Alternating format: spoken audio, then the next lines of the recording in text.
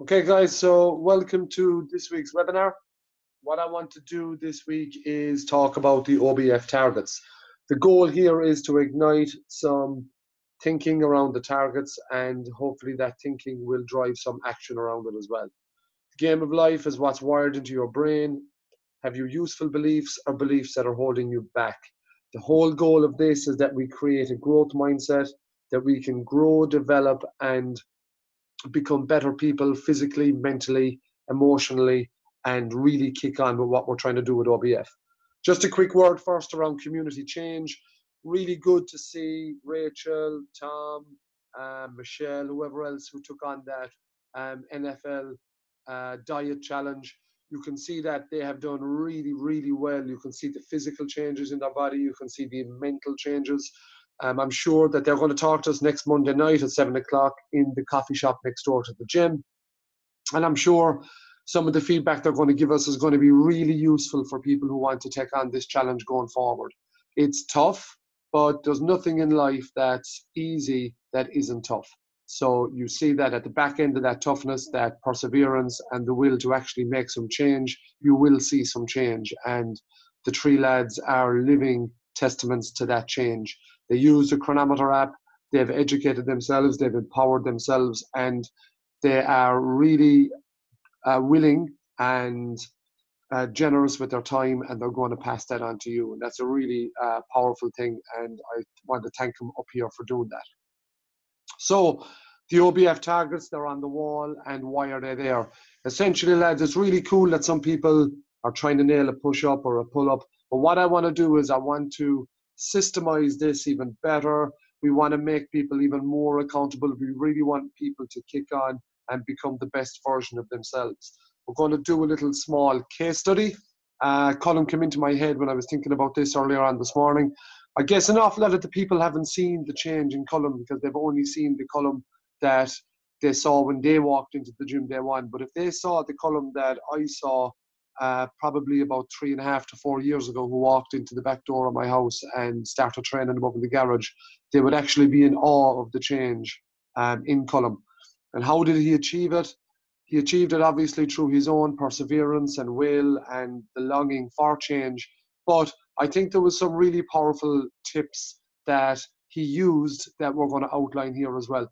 One of the first things, he motivated himself through the medium of running marathons. And once he actually signed up to do a marathon and told everyone he'd done a marathon, there was a massive level of accountability with that. You don't pay X amount of money and decide to do something and then jump off the wagon again. Generally speaking, if you open up your wallet to something, your heart will follow it as well. So that level of motivation and accountability came from actually setting himself the target. So I'm not saying that you have to go and run a marathon and try and do all the majors or anything like that, but definitely be forthcoming with what you want to do. Put it up on the Facebook page. We're going to talk about that in a while. Put yourself out there.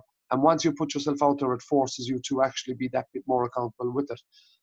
The self-belief and confidence came through his change physically. I have no doubt about that. I seen Colin when he came into the gym 3.5, 4 years ago. He was definitely shyer. He didn't have the same level of confidence that he has now. Now he is confident. He's smiling. He's a ray of sunshine. He's a great energy. And he has an unbelievable presence about himself. And he's really valuable to the community, as are everybody. And I could have picked, honestly, 50 to 80 case studies, but Colin just popped into my head this morning and I said I'd roll with that one. So the more you can perform something physically, the more meaning your words will have. What I mean by that is, if we try and tell our children not to eat sugar or not to eat sweets or just to try to be good people, and we don't do it ourselves, then our words don't have any meaning. That's integrity. Integrity is the difference between what you say and what you do. And I think that if you can perform something physically, then your words will carry an awful lot further and transcend beyond just your mouth. So I think that, you know, nailing 2 or 3 push-ups, nailing a pull-up, whatever your goal is, once you can perform that and once you can show that to people, people will listen that little bit better as well. No matter who's in front of you, you'll be confident enough that you'll have something to give. What I've noticed on this one is that if I say to someone who can 3-ball juggle, will you show the group how to 3-ball juggle? I've never seen someone who'll say, no, I don't want to do it. They always want to be able to display the skills they have because they have that level of confidence. And sometimes what we don't see is the physical change is the one thing, but it will never, ever, ever happen without a massive mental change first. You cannot change physically without first mentally changing. And it unlocks new levels of self-belief, self-motivation, self-confidence, and so forth. Touching on that as well, if you don't have a novel stimulus, then we miss out at being a beginner again. Being a beginner offers endless opportunities. The last thing we want to do, lads, is get really comfortable in the gym, just doing the movements that are comfortable towards us. Because if we do that, we stagnate. And remember, there's no such thing as staying the same. You're either going forwards or you're going backwards. If you stay the same and you think that you're actually just maintaining something, then you're really, really only fooling yourself. So open up your mind, be prepared to fail, be prepared to drop a few balls, be prepared to look like a bit of an idiot. It's all part of life. Once you get over that and you unlock that ego and you put that aside and you start being a beginner again, then you'll start moving forward again as well. The concept that you can rewire your brain and achieve whatever you want is a ticket to freedom, essentially.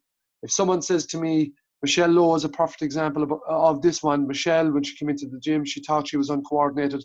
Michelle is not by any means uncoordinated, and she has rewired her brain. And I seen her there Tuesday doing a deadlift set, like over 20 reps with, I think it was 40 or 50 kilos on the bar, perfect spinal mechanics, really good biomechanics.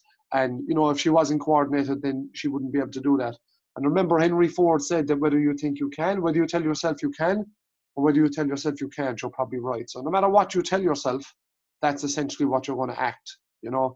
And Tony Robbins said you shouldn't believe everything you think. So moving on, the targets, how are we actually going to achieve them? All right. Well, my proposition is really, really, really simple, okay? First of all, you need to have the will. Persistence and consistency are key. They are key. We will not achieve it or achieve any one of the targets falling on and off the wagon. So what I'm going to ask you to do is make a decision and take action every day at every opportunity. So what we're going to say here now is 15 minutes a day for the next 15 days. So 3 5-minute blocks a day or 1 15 minutes. What I've noticed about, I'm going to use the example of Rachel and Michelle, is they're really accountable to each other. They have, whether they realize it or not, whether it's something that they're consciously done, they have this accountability partnership that's going on all the time. As do people when they partner up and they do work in the squat rack together. You know what I mean? No matter who it is, have that partner where someone is pushing you, someone is pulling you, someone is encouraging you, and you will reflect through their accountability. Lent is a good opportunity to do this. Lent is 40 days. We're not going to go 40 because, you know, 40 is a long time for some people. We're just going to go with 15 days to start. And events. We're going to look at an OBF Olympics later on in the next couple of weeks, and keep tuned for that one as well. What I've noticed is humans are heavily influenced by seeing other people doing something. Like, just look at the kids when they come in. Look at Catherine's kids when they come in. Look at my kids when they come in. When they see someone else doing it, straight away they try to mimic. Now, that can be either a positive or a negative. And if we try to play the game of self-improvement, and if we try to encourage other people to play the game of self-improvement, then we're improving our homes, we're improving our community, and we're putting our little step on improving society. Like, just think of circus. Circus has existed for millennia. Strongman has existed for millennia. Juggling, slacklining, tightrope walking, whatever it is. Just look at All-Ireland Final, Champions League. It's all being influenced by seeing someone else doing something. But be that person. Try to be the person that's actually being the influencer. And be the example for your children, your family, and your friends. So, what exactly are the targets? We've spoken about this time and time again. Again, mobility, to be supple. Elliot Hull says, tight body, tight mind. And if your body is stiff and tight, generally speaking, that means that you don't value mobility. And I've noticed this. I've seen this all the time. I've seen it very, very common. It's very common for this to see. If you look at men who do yoga, if you look at people who think outside the box, they're generally more open to change. Being skillful, coordination is connecting the brain to the hands and the feet. Okay, whether it be through handstands, whether it be through parallel bar work that I'm doing on the bottom of the picture down there, whether it be through juggling, through hacky sack, through balance, through learning languages, through learning new skills, learning music, no matter what it is. Being skillful means that our brain is growing, and the plasticity of our brain is there well into nearly to the day we die. So force essentially is strength, our ability to create force at different speeds, different angles. You see that on the S&C program we're doing at the moment, 4x2s, different rates of force production, and our stamina, our work capacity, our endurance, developing our base of strength, endurance, energy systems, and so forth. So the actual targets, we've been through these before. What I want you to do is pick your level, okay? Mobility, skill, strength, and endurance. I spoke about this. There is no point being able to hit level 4 strength and be on level 1 mobility. Okay, we want to progress mobility, skill, strength, and endurance together at the one time.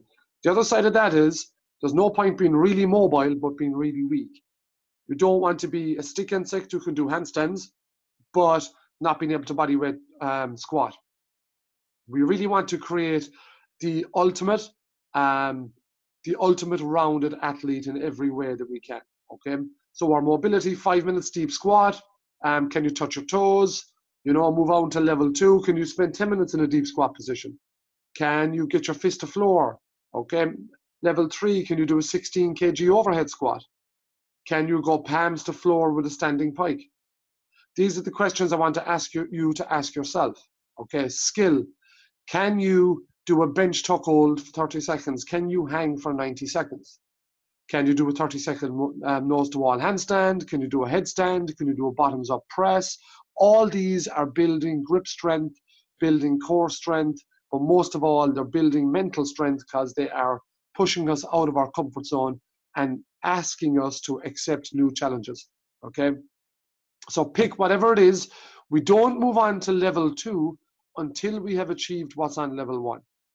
So what I want you to do, I'm going to post this up on the Facebook page later on today.